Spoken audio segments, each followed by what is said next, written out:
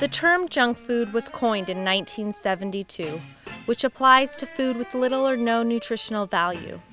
Eating just one fast food meal can pack enough calories, sodium, and fat for the entire day. In today's society, our culture is inundated with ads for junk food, which is steering our children in an unhealthy and obese direction.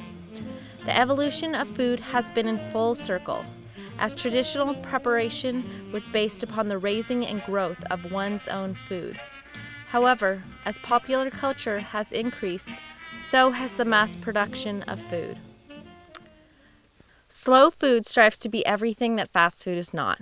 It is a grassroots movement that connects food with the community and the environment and brings pleasure and responsibility together. The slow food movement has spreaded a new culture that reaches back to our roots, to the beginning of time, when people grew their own food and knew where it was coming from. As this movement continues to grow with energy and vigor, our children are becoming the next generation to pass this on to. The slow food movement is involved with the educational outreach within the communities by working with children to teach them about the growing and production of food.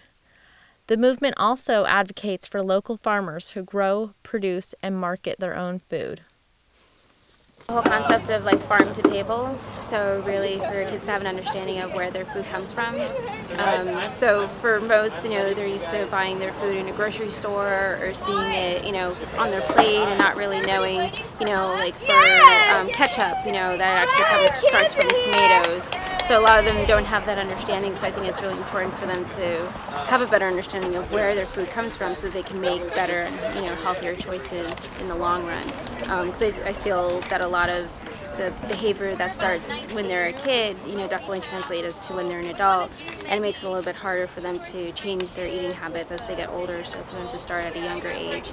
And, just being outside and, getting to play with the dirt and just really having that, understanding of how nature ties into, food, I think is important. So, Sustainable food movement is making us aware as a culture of how our eating habits and how our everyday consumption habits affect the world around us. So sustainability is about having an impact on future generations. I would say, is the commercialization of our food a fad, or is that something that's going to stick around? Because the fact is, throughout the history of humanity, we have eaten locally, we have eaten a diverse seasonal diet, and it's only a very short time in our history, in the middle of this century and the last century, that we've been drawn away from that.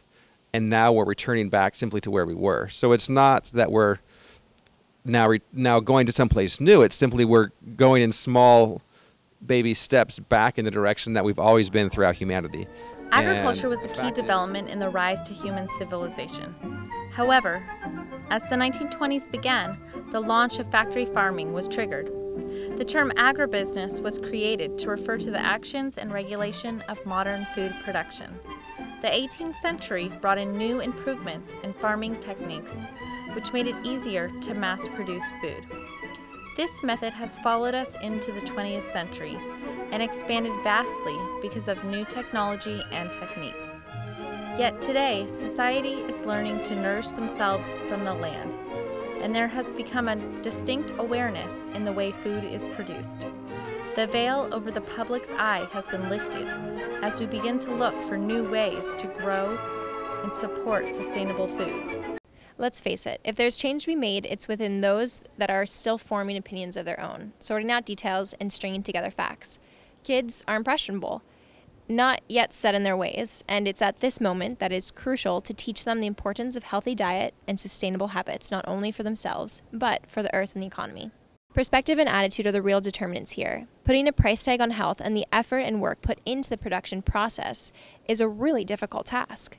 Our economic model and pervasive marketing strategies in the United States have conditioned many of us to expect more for less. You see it in our serving sizes. You see it in the 3-for-1 sales at the grocery store, the coupon pamphlets. It's a movement that we have to fight, and as consumers, we are inherently motivated to emphasize quality and sustainability. Organic and sustainable are worlds apart. Organic is simply the treatment of a product, the elimination of chemicals. And while yes, organic farming is one factor implied in sustainable farming methods, sustainability is a concept that expands over several fields. People are reading the labels more closely than ever before. The common person is becoming more aware of the impact that food has within their body.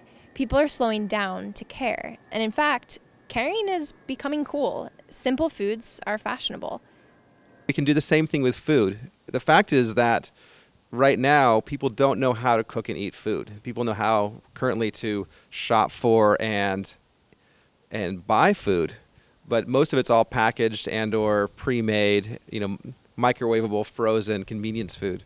As a generation, we don't know how to cook food from scratch, and we need to start now with the next generation beneath us to teach them as they grow to cook and eat as part of an everyday life, so that it's not something that's an extra fun thing to do on a weekend, but simply part of the daily routine that they have as they grow up. If they have that, they'll never give it up, and they can pass that on for their children and into the future. So really, in the entire culture of human civilization, we're really the only generation these last 20 years and the next hopefully 20 years or less where we don't know how to cook our own food. And it's a really dramatic shift in our culture. And we need to reverse that right now. And our children are the way to do that. Cooking has long been known to be the way to a man's heart. The 1950s cooking was no longer about just keeping your family fed, but expressing your love for them by creating tasty and delicious meals. However, as women and men have become products of the workforce, less time and more options for fast food has flourished. With time being of essence, modern-day cooking is not meal-oriented, but more inclined towards cooking for several days of the week, or not cooking at all. Today, fast food or microwavable dinner options have become the essential cuisine.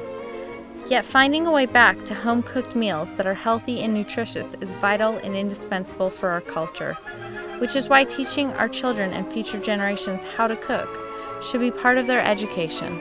Basically, Sprouts Cooking Club is a program that aims and strives to teach children how to cook locally and sustainably. It's based in the East Bay area, but we also have programs in San Francisco and up north in Napa Valley and down south near Palo Alto. What we do is we try to teach kids how to cook, but with real chefs and in real restaurants with real ingredients, so that cooking is something fun and cooking becomes alive.